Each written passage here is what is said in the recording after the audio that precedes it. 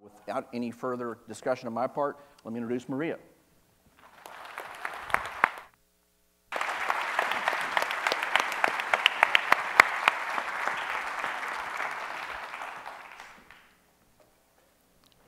Hi, everyone. I am so thrilled to be here, and I'm so happy to see all of you in the audience.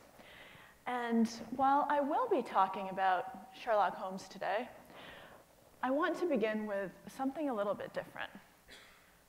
One thing it doesn't say in my bio is that I'm actually a mind reader. I know it's a skill I've been born with, and I don't want to make too much of it, but I'm about to read your minds. So it's 9 in the morning, you guys are probably sleepy, but you're going to have to indulge me a little bit with just a little mental math exercise, okay? So I want everyone to think of a number between 1 and 10. Does everyone have a number? Okay. Now take your number and multiply it by 9. All good? Now, if you now have a 2-digit number, I want you to add the 2 digits together. Does everyone have their new number?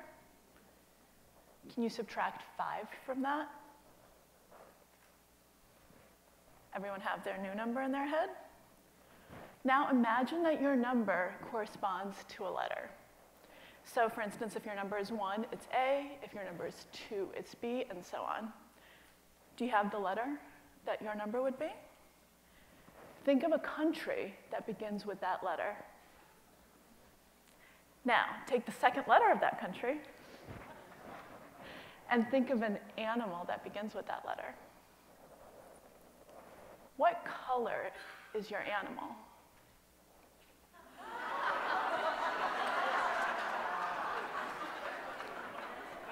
See?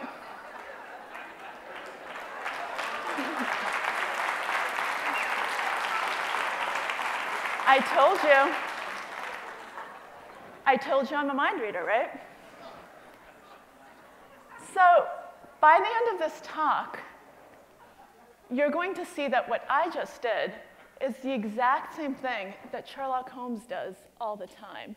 And it's not actually mind reading. We'll go back to the slide by the end, and you should know, and you'll be able to figure out exactly how I was able to tell that the vast majority of you, there might have been some outliers, we might have had some eels or emus running out there, but that the vast majority of you had gray elephants marching around the small country of Denmark. Poor Denmark. So now we're going to see how Sherlock Holmes actually does the exact same thing. So I'm going to show you a video clip where you will see Sherlock Holmes make even more magical elephants than I just did. And then we're going to go into the science, the neuroscience, the psychology behind this, so that you too will be able to impress your friends with your vast mind-reading abilities.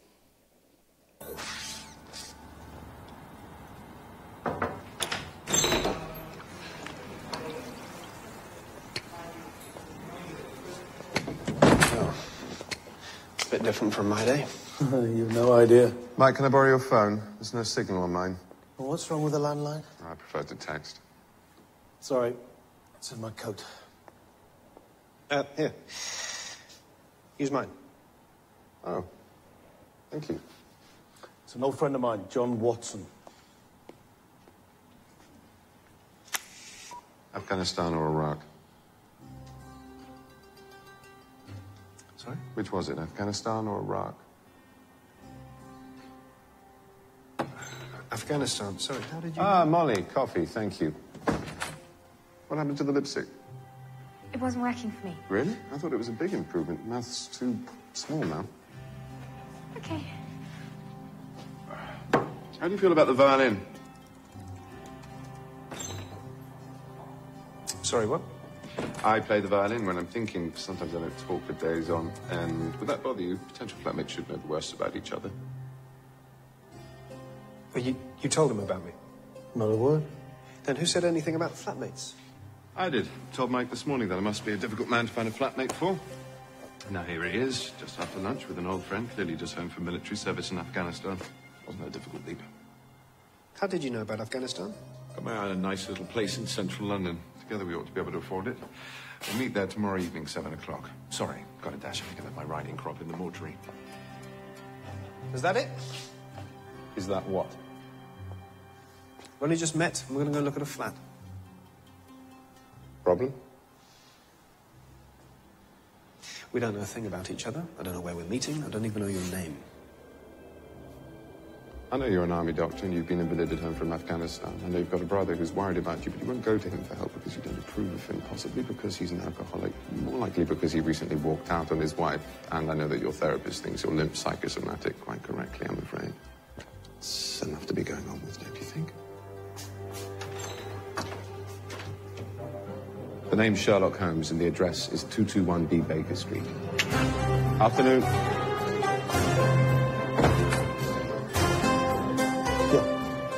He's always like that.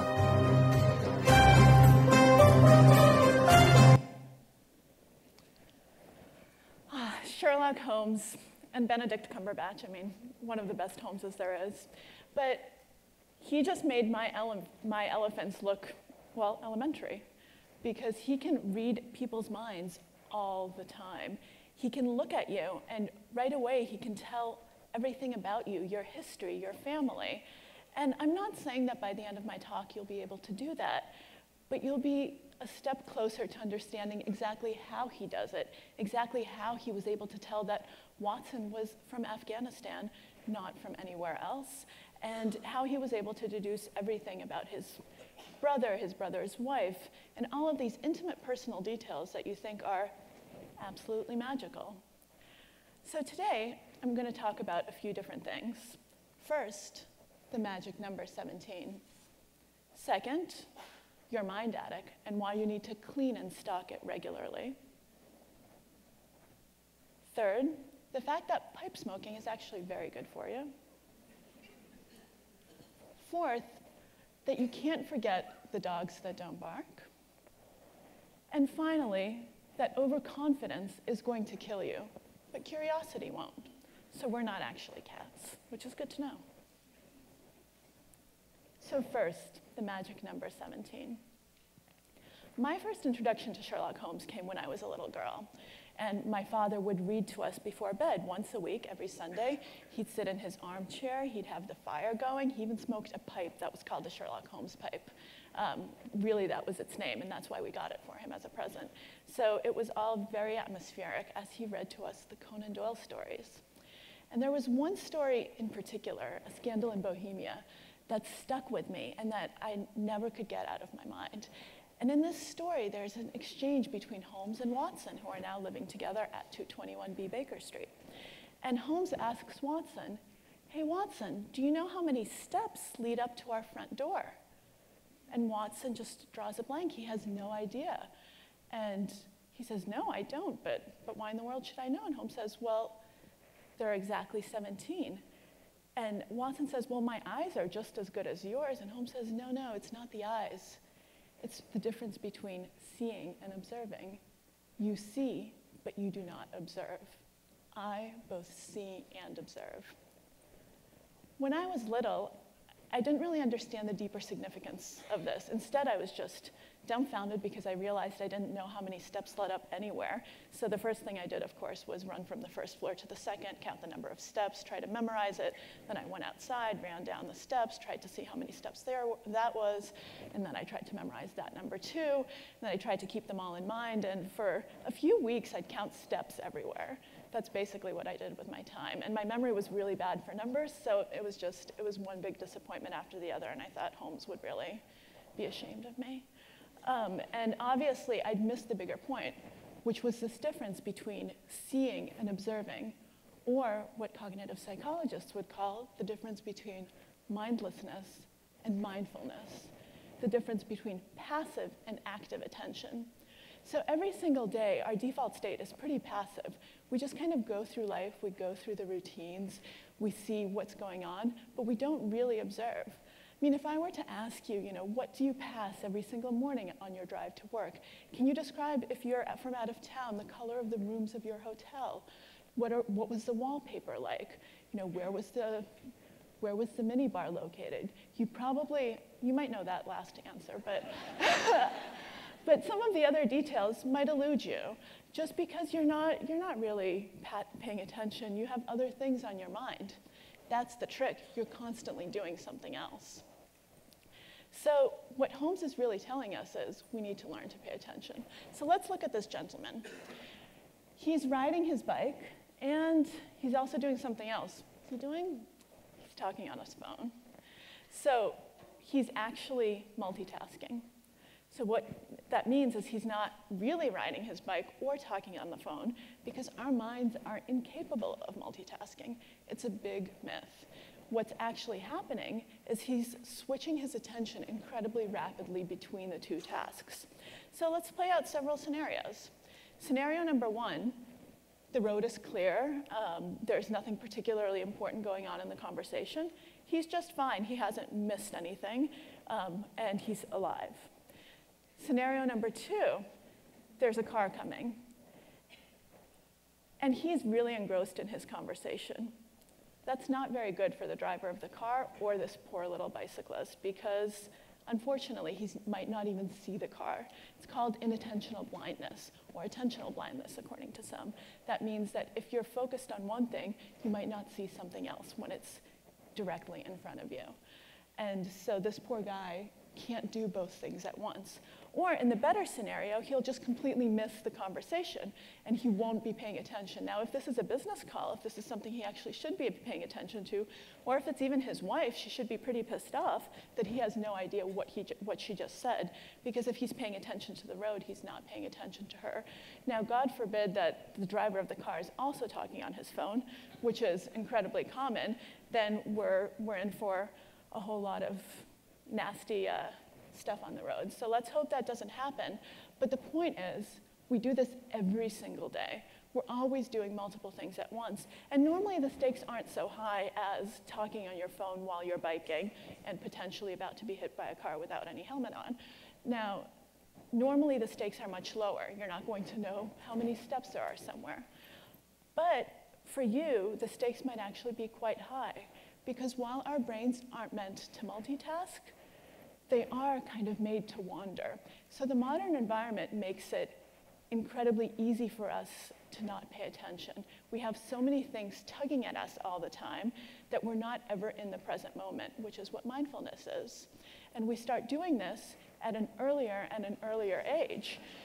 So when children, who are actually the most mindful people there exist, think of the typical child. They want to take in everything. They ask you a million questions. They want to stop everywhere. Walking a block with a little kid is like walking 2 miles. By the time you get to where you're going, they've asked a million questions about every single flower. But now we're trying to embrace that multitasking tendency earlier and earlier. And that natural curiosity is going away. And according to a researcher at Harvard University, Dan Gilbert, not only is this making us less attentive, it's also making us unhappy. Because when he found that people had mind-wandering tendencies, so for instance, instead of being in the garden, you're in the garden but thinking about dinner. Instead of working on whatever it is you're working on, even if it's a very boring business report, you're thinking about what you had said earlier in the day. Whenever that happens, you're not nearly as happy as when you're just thinking about whatever it is you're doing. And it doesn't matter how boring or how interesting the thing you're involved in is. What matters is, are you present or are you absent from that moment? So I'm going to ask you to do something. I'm going to ask you to close your eyes. Okay? Now, try to empty your mind and just focus on your breath, the ins and out of your breath. So breathe in and breathe out and be aware of those breaths. And if you find your mind wandering, bring it back to the breath. Say, hi mind, I see that you're thinking of something else. Please focus on the breath now, okay?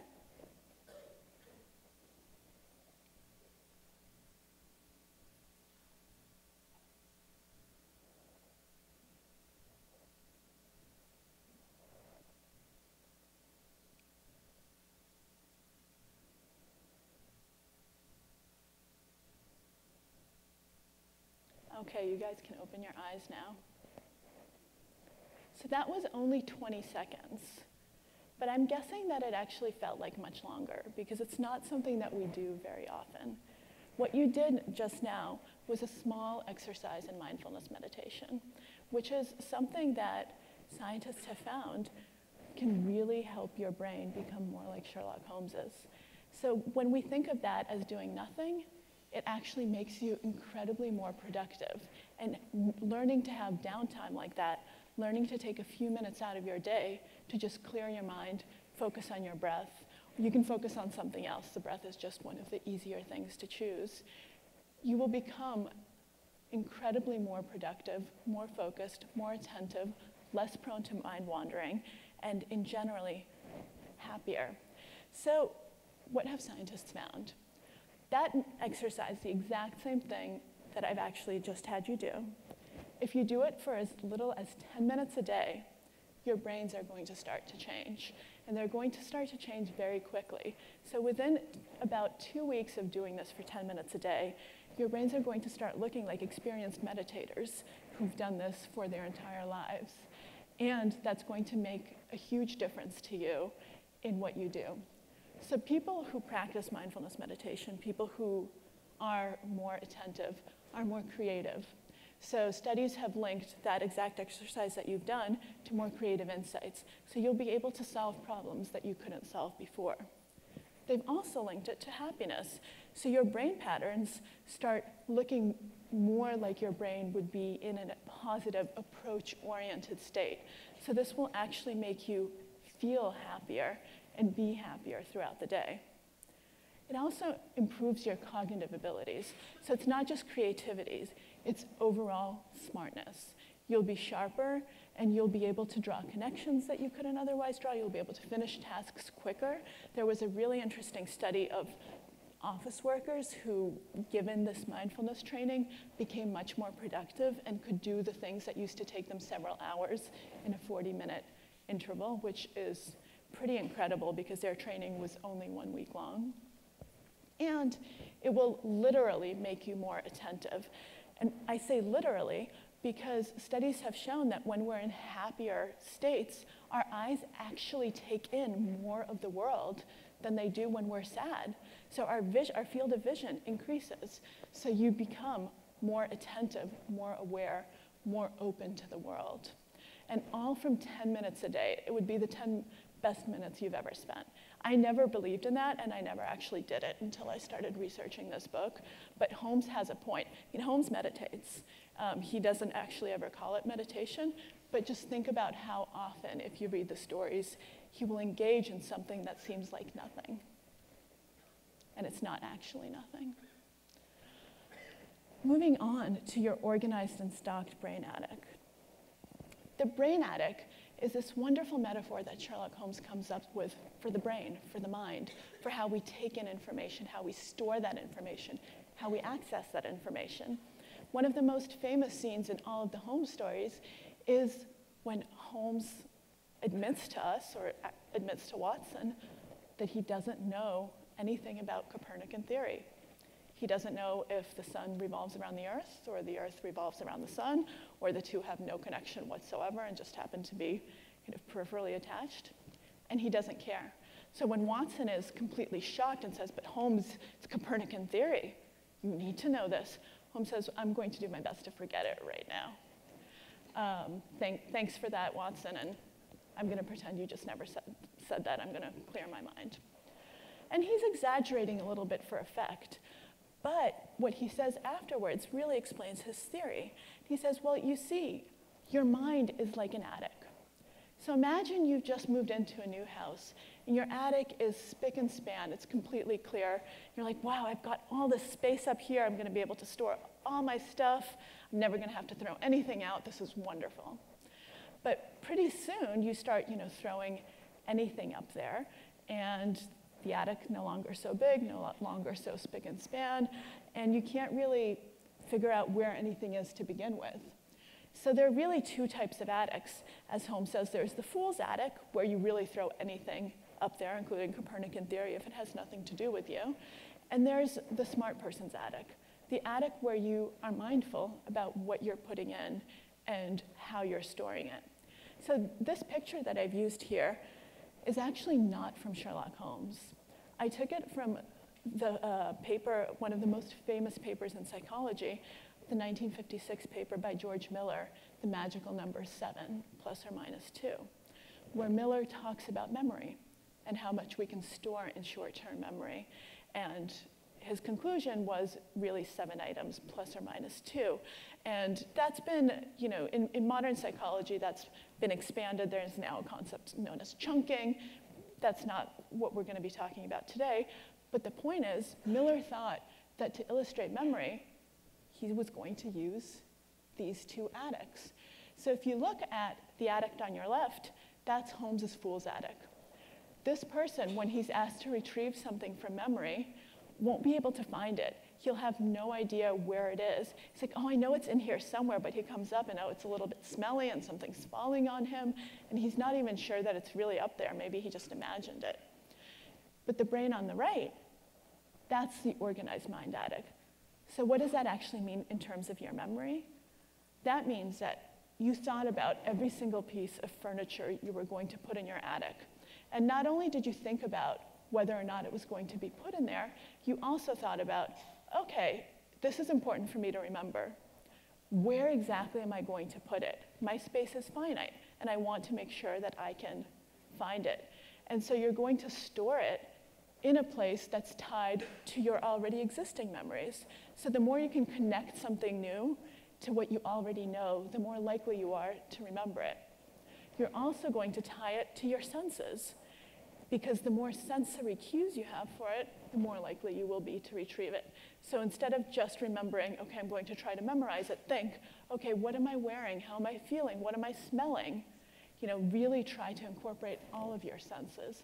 And these are all tricks that make sure that your attic has its maximum capacity and that you're able to retrieve it when you can. Because the moment that you have the most control is that moment of encoding. And there's something known as the motivation to remember. So the more motivated you are to remember at the moment you're making the memory, the more likely you are to be able to remember something better. And so that's what we can do. We can be motivated when it's important and demotivated when it's not. So Copernican theory is probably going to sneak into Holmes's attic anyway, just because he heard it. But if he really actively tries to avoid remembering it, it will make room for something else. It will go into his passive memory rather than his active memory. But how we store something really affects how our brain attic works and how the different concepts that we'll be able to recall at any given time.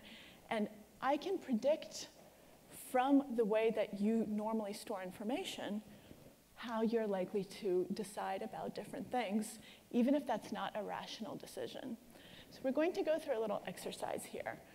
I'm going to give you 2 scenarios and 2 options for each scenario, and you'll have to decide which of the options is the more likely.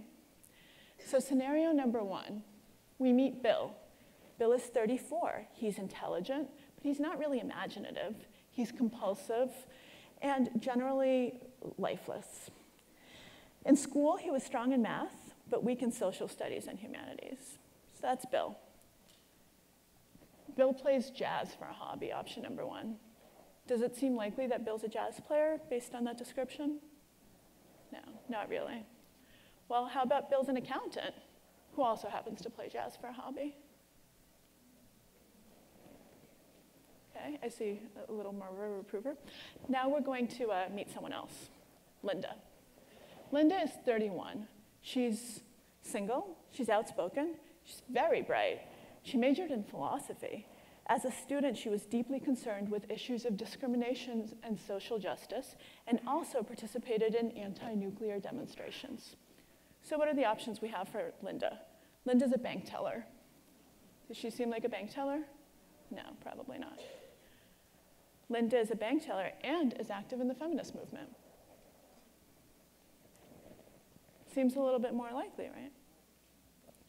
Well, in both cases, if you answered B, you'd be with the vast majority of people, but you'd also be wrong.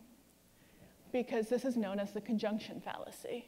B can't ever be more likely than A, because B always includes A. And yet, what has your mind addict done? So the moment I give you the description, you start activating stereotypes, you start activating schemas, you start activating your conception of what this type of person is like. And that's built from experience. So it's probably, your foundation is something that is based in your life. And so then when I ask you, you already have a stereotype. You're not actually looking at the choices in a disengaged fashion the way Sherlock Holmes would. You're already biased from the get-go. And because it's so much more likely from the description that Bill is an accountant than that he plays jazz, and that Linda is a feminist than that she's a bank teller, that because that includes something that's more likely, you think that overall it's more likely. This is taken verbatim from Daniel Kahneman's work in the 70s with Amos Tversky.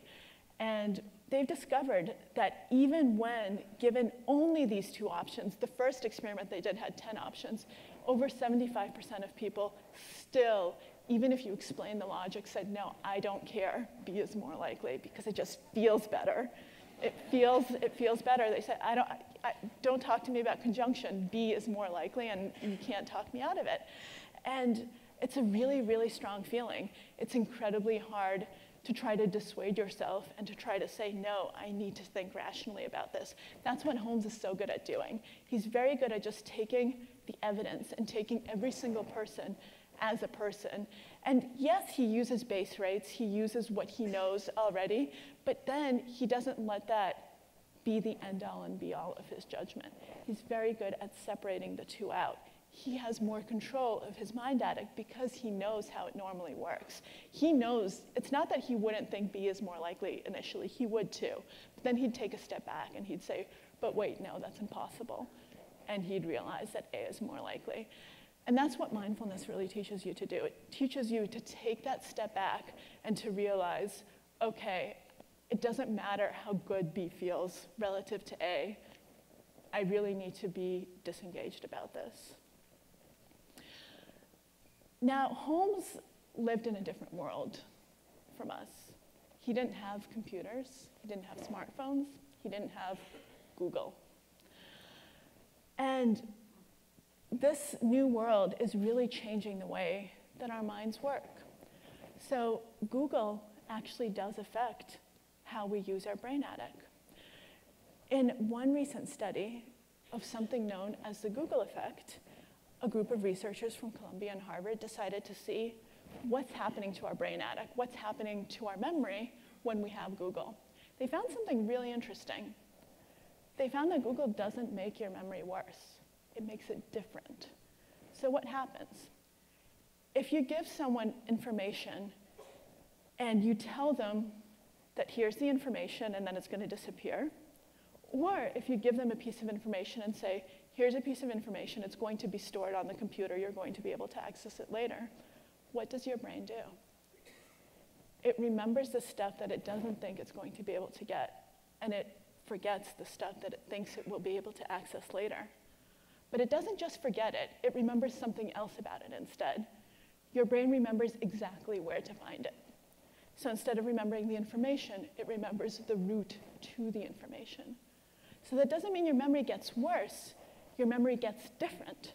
You either remember the information itself, or you remember the way to get that information. And this is what's known as the Google effect. And that can actually be incredibly liberating. I see it as incredibly liberating because your attic expands. You're able to outsource some of the things that Sherlock Holmes would have had to remember. But on the other hand, there's kind of this negative aspect to that, because if you're not aware of it, you might not remember some of the things that you wanted to remember because your brain makes that note, I can find that later, and you don't really even realize it. But if you know it, if you're aware of it, and if you say, okay, is this a piece of information I really want to remember, or is it okay for me to Google it, then you can be much more efficient, and your attic suddenly has vast amounts of space. And it's kind of the way that Holmes used his filing cabinet. Holmes didn't actually remember everything about every single crime. but he always knew exactly where to find it. So often he says, Watson, pull me the file on some very obscure murder that occurred in Berlin in 1812. And Watson goes and gets the file, and voila, here it is. So Holmes doesn't actually remember all the details, he just knows that they exist. And so I think he would be thrilled with Google as long as he understood that the things that you really want need to be in your brain, because that gets to the next point, which is smoking your pipe, or imagination. So for imagination, you do need a vast base of knowledge in your brain attic. So Holmes is a pipe smoker. And this section on imagination takes its cue from something known as the three-pipe problem, which comes from The Adventures of the Red-Headed League. So in this story, Holmes and Watson are sitting at 221B Baker Street, and a man with flaming red hair comes in, and he says, excuse me, Mr. Holmes, I think something really strange is going on. I've been given a job just because of the color of my hair. And all they want me to do all day is sit in a room with red hair and basically do nothing. And they pay me. And this just seems a little bit strange to me. And Holmes says, yeah, it really does seem strange. Let's explore this a little further. So the red-headed man says, okay, Holmes, let's go.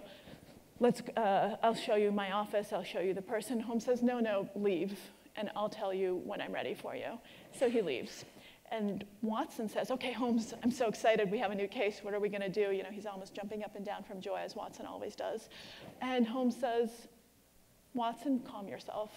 We're not going to do anything. This is quite the three-pipe problem. So what does he do? He sits in his armchair, and he smokes 3 pipes. And by the end of that, he's done. He has solved the case without ever leaving the armchair. He's not actually saying that smoking my pipe is going to help me solve this, although tobacco has been linked to creativity, but that's another, that's another talk.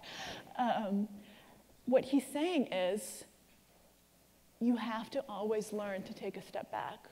You need to have time for your imagination to work. You can't just dive right in. I'm not going to go straight to the scene of a crime. Let me think about everything. Let my mind play with all of the permutations, all of the pieces. Let's think through all of the possible scenarios. And that is how I'm going to come to the solution. And most of us forget to take that space. We want to get going right away.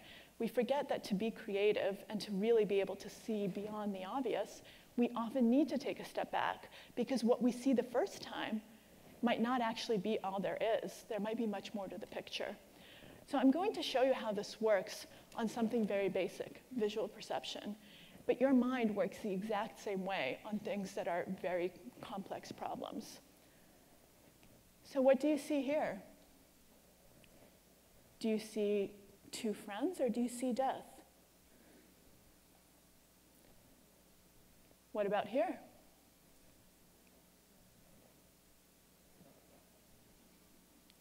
Two old people looking at each other, a vase, musicians. Or here? Do you see Don Quixote? Do you see windmills? Do you see multiple Don Quixotes? Do you see Sancho, or is he missing? You can't see everything at once, and you can't see it at the same time. Salvador Dali was especially known for these types of images where multiple things can be present. So here we have a gathering of people and also kind of this ghostly face. He liked ghostly faces, as you see in this landscape, where you either see 2 people sitting or a face in thin air. And a modern artist took this a step further, and that's Mr. Dali himself. Or a girl having her breakfast. And here, if you look at this man out for a fish, you might also see the profile of one of the psychology greats, Sigmund Freud. Now, some of the most famous images are this of a young woman at the mirror who's also looking into the face of death. And this is probably one of the most famous ones of all time, the young woman or the old woman. So how many of you see the young woman first? And how many see the old woman first? Few fewer hands. And how many can't see one of the two? So which one can't you see? Old woman. So if you can't see the old woman, look at the young woman's neck. That black strand around her neck, that's the old woman's mouth. And the chin goes out under it. And the young woman's chin becomes the old woman's nose. See it now? There's actually proven individual difference over what you will see first, and that changes with age. So it's very interesting how as you get older, you're actually more likely to see the old woman first. Isn't that fascinating?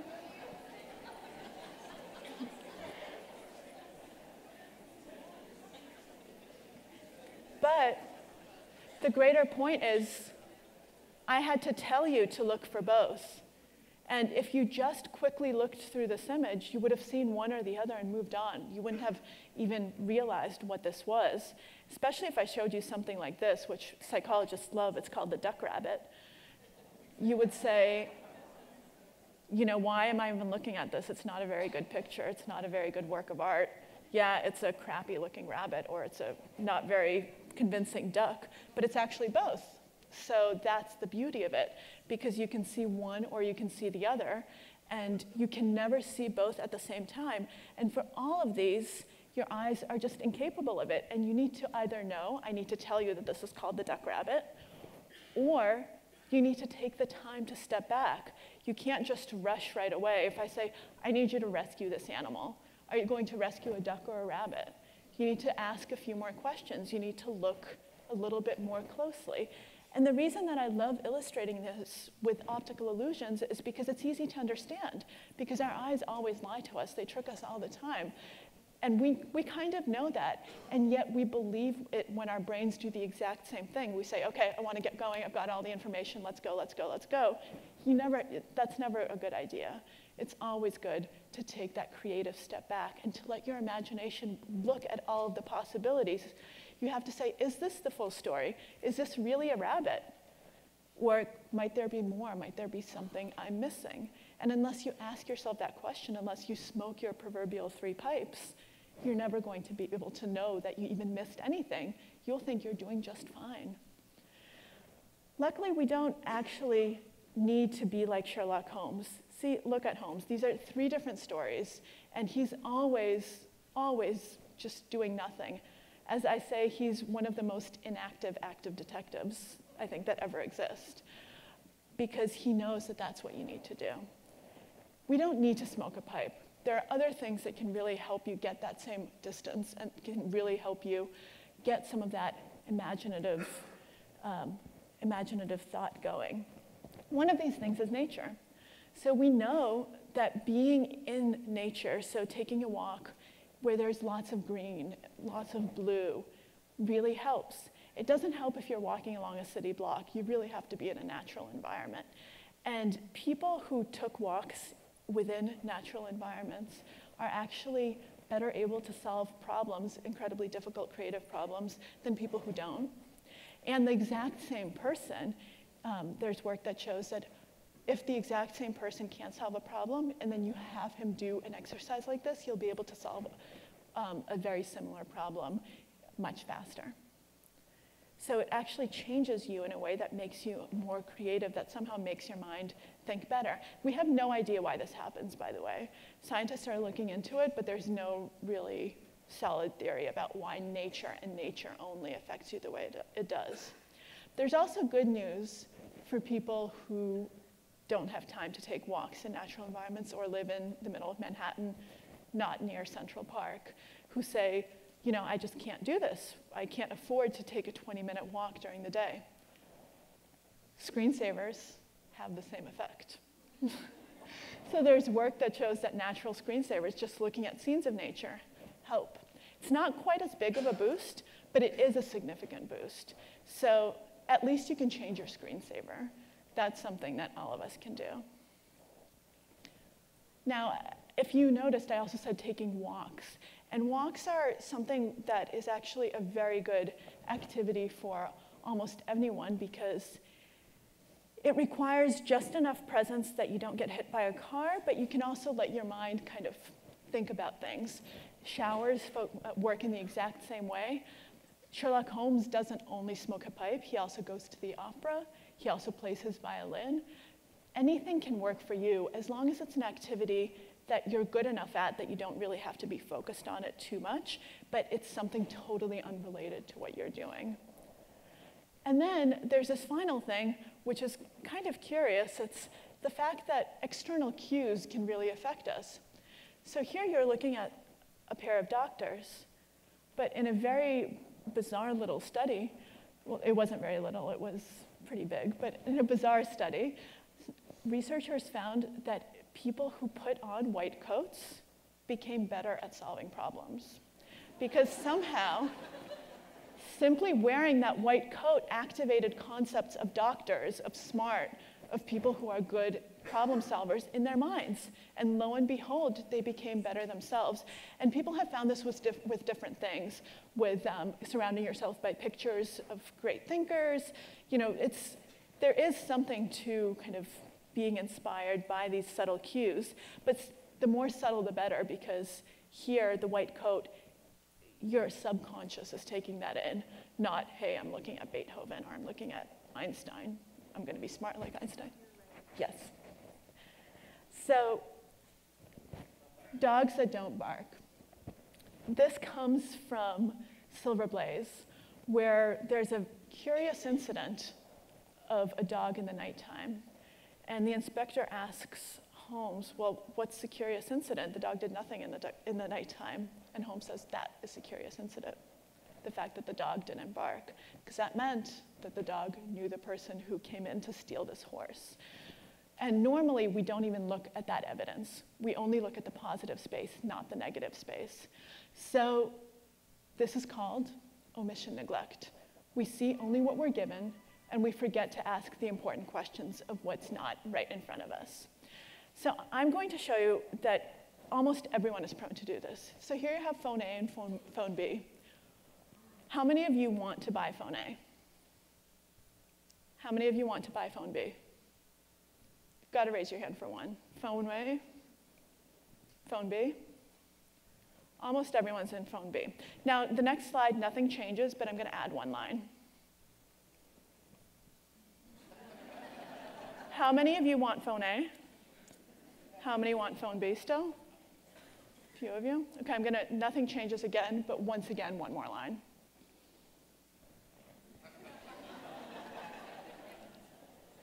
Marketers love this, omission neglect. We look at what's in front of us, and what Holmes teaches you is to look at the dogs that don't bark.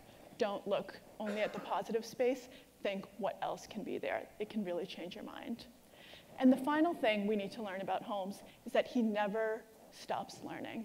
Sometimes he's overconfident, sometimes he makes mistakes, but he always admits it. And we never stop learning either. Adults who learn to juggle, their motor cortex does all sorts of great things. Older adults can learn Chinese and have their brains start looking like the brains of bilinguals who've been bilingual their whole life, even if they've never had second language training. So even in something like language, it's never too late to stop learning because our brains never stop learning. They either learn something or they learn nothing. And so your connections either get built up or they dumb down. It's always a process that keeps and keeps going. And Holmes knows this, and Holmes keeps it going throughout his life. He's always a child. One of his favorite phrases is, "The game's afoot." This is fun for him. And just like it should be for you. Thinking is fun. Thinking is a game. Thinking is something that we need to be engaged in our whole lives. And we know that this type of capacity never goes away. So let's revisit our elephants before we wrap up. How did I know? First of all, I used a stupid trick, which Holmes uses all the time. I had you multiply by 9. So I know that all numbers that are multiplied by 9, if you add the digits, they add up to 9. So I knew mathematically that everyone was going to end up with 4. as their number as long as they did the math right. But then I went a step forward. So why 4? Why is 4 important? Because there aren't many countries that start with D. So you're going to go for something called the availability heuristic. You're going to go for the country that's most available, Denmark. Mind-datic, retrieving the thing that's most available. And elephants, representativeness heuristic. You're going to go for the most representative E animal. So that's why some people might have had eels in Djibouti. Well, then you wouldn't have eels. You would have had jaguars. But most people would have elephants in Denmark. And that's exactly the tricks that Sherlock Holmes uses. It's a trick. So now I hope that I've convinced you that if you're looking for the world's greatest psychologist, it's not Sigmund Freud or William James or B.F. Skinner. It's Sherlock Holmes in all of his incarnations. Thank you.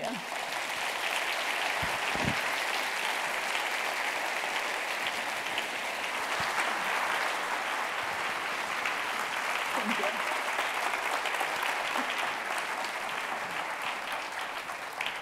So I'm sure a lot of you would like to ask questions, so please feel free to make lines over here and we'll get to you in a minute.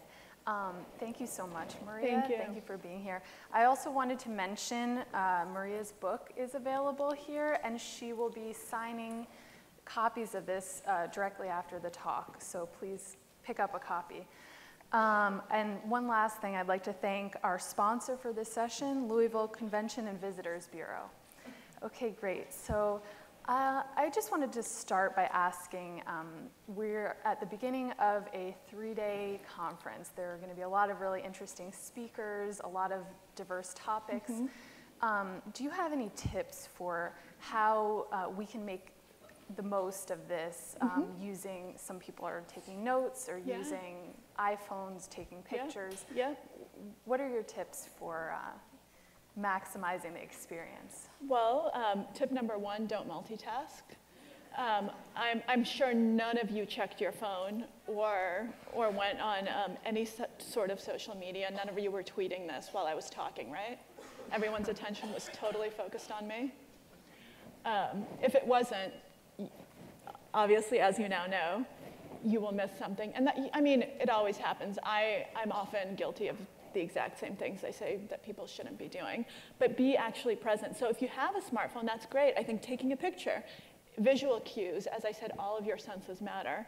And the way I think that you should also be able to remember the best is by taking notes. And hand notes have been shown to trigger your memory better than typing because you have another sense, you have motor memory to tie to it. So people who take notes, but not trying to write down what I'm saying verbatim because then you're also not paying attention. So have a good balance of listening and trying to get the big idea, kind of stepping back, but also give yourself triggers, give yourself cues about things you really want to remember. Remember the motivation to remember. I have another question for you. Some of the technology we're using now is very new. And as time goes on, we learn some of the drawbacks and the mental toll that it can take. Do you think that we are still, it's still too early on to decide how certain technology can be used efficiently? Do you think, for example, there's freedom software that can kind of, you know, for people who don't have their own impulses, put the restraints on them. Do you think that will develop over time? Absolutely. I use freedom, which blocks your internet when I write, because otherwise I multitask. And I know that I do. But I think that we're getting a really good understanding of that. I think more and more you see people saying no to technology in certain ways, so you'll have downtime at home. You know, no phones at dinner, no phones after 6 p.m. And I think those are really, so I think that we're already learning how to manage them because I think they're great. I think all of these tools of technology are really wonderful and they can really, as I said, expand your mind attic in unprecedented ways. We just need to know that always doing multiple things slows us down, even though we think it might be more efficient. Great. Okay, can I take a question from the audience here? Okay. Yes. So you mentioned that, multitasking isn't ever a good thing to do, but whenever you do multitask, your brain just switches your attention. And I was wondering, is there a quantifiable limit to the amount your brain can alternate? Is there a certain number of actions that your brain can only do? One.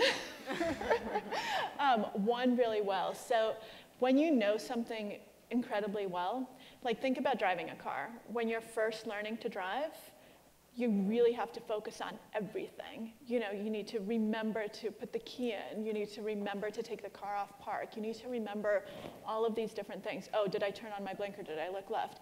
At some point, that's going to go into your motor memory. You're no longer going to have to remember all of this. It's going to become habit. And so your mind is no longer active on your driving. At that point, you have to make an effort to be as attentive as you were when you were just learning how to drive, because you're doing it naturally, and so you might drift off because your brain capacity is now freed up to do something else. But that's the exact type of thing that can lead to an accident. And so basically what I'm saying is you need to make sure that your conscious mind is engaged in whatever you're doing, because as soon as you're doing something else, unless it's something that's very rote, like walking, like driving a car, if you're 1,000,000% sure there's no one else there, which you can never really be, as soon as you start doing something else, that takes away your capacity. And unfortunately, there's no finite limit to how many things you think you can do. So think of how many browser windows you have open at any given time, 20, 30, 40, and you're going through all of them.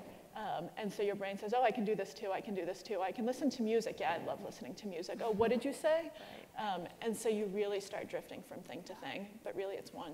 Okay, let's get this question over here. Well, the first question would be, can I ask 2 questions? Because I see there's Let's go with one for Okay, now. so then I prioritize. Then I'll, the one where you had the omission with the phones. So disclaimer here, I do have a PhD in electromagnetics. I know exactly what an SAR is and how to compute it. And I think what you did there, once you actually put that information there, is you actually played something worse, because you were putting out then this scary word, radiation, and without people understanding what that is, you immediately saw and immediately played to that fear by saying the higher number is the worst one, without even knowing why that number exists, what it means, and that both numbers, because there's established science behind that, make the phone perfectly safe. So what do you say to that? So I could have used that with absolutely anything, and quite honestly, I don't even need the radiation. My point is made just by the weight as well. Most people switch by the time that you have the weight up there. So all it really means is ask the questions. And when you see radiation, also ask questions. Ask, okay, is there different types of radiation? I don't, that's not my background, but ask someone who has the background. Say, is this something I should be worried about? Basically, ask questions beyond what you're given. Never take what you're given at face value and say, oh, I guess this car dealer really knows what he's talking about, and I should buy the car he's recommending at the price he recommended. Right. Okay, one more very quick question. Yes. I was wondering if perhaps during your research for this story and learning about mindfulness in general, if you had any tips, since now that you've told us this talk, we're all aware about mindfulness, but if perhaps you have any personal stories to share about just becoming more mindful, such as the tip you told us about taking a walk or being in nature, what are things we can do as people who are just now maybe realizing how programmed we are with our phones or technology, or for instance, having 5 browser windows up at once? How can we take those steps to become a more mindful person now that we know about it? Well, I think the single most important thing is to try to find 10 minutes a day where you can, close your eyes and incorporate that type of activity into your routine. It can be anywhere. It can be in an office. You can be sitting. You can be lying down. It doesn't matter. And that really makes you more mindful throughout the day. So that 10 minutes really goes over into almost everything else. And secondly, just being aware is already a step in the right direction. When you catch yourself multitasking, say, okay, what do I really want to finish right now? And prioritize. So instead of doing 2 things at once, spend 20 minutes on one, 20 minutes on the next, and you'll find yourself being much more productive.